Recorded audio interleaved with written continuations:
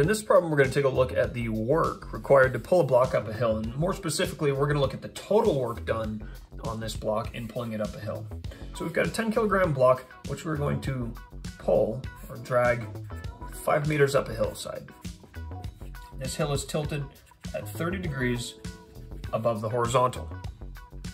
We're going to solve for the total work done by all the forces acting on this block. So of course we need to figure out exactly what forces are acting on this block and just how large they are. Now,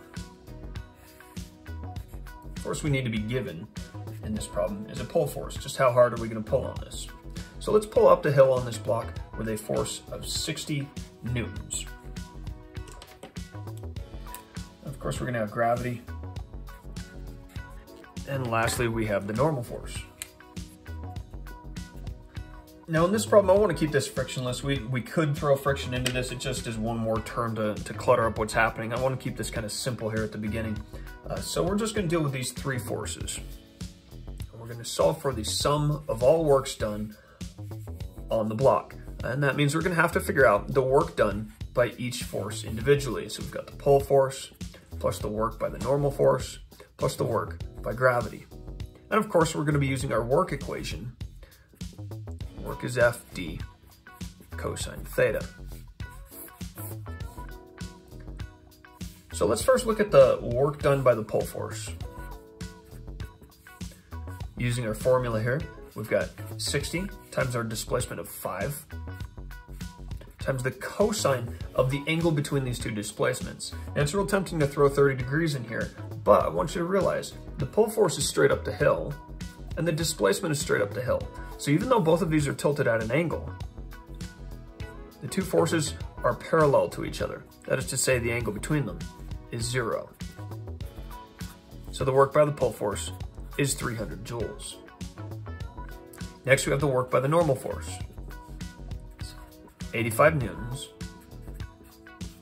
times a displacement of 5 meters. And again, it's tempting to pull these 30 degrees in, but realize the normal force is perpendicular to the hill and the displacement is parallel to the hill. So the angle between the force and the displacement is 90 degrees. That means no work is done by the normal force. Last, we have the work by gravity.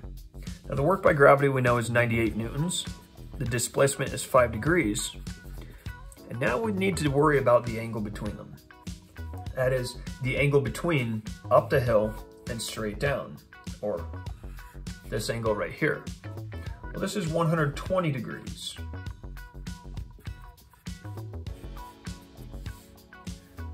So in putting all these together, we find the work by gravity is negative 245 joules. So here we have the work by each force individually. Now we're going to find the total work, or the sum of all works, or even the net work, get it, net work, done on the block. It's 300 plus 0 minus 245. So the total work done on the block is 55 joules.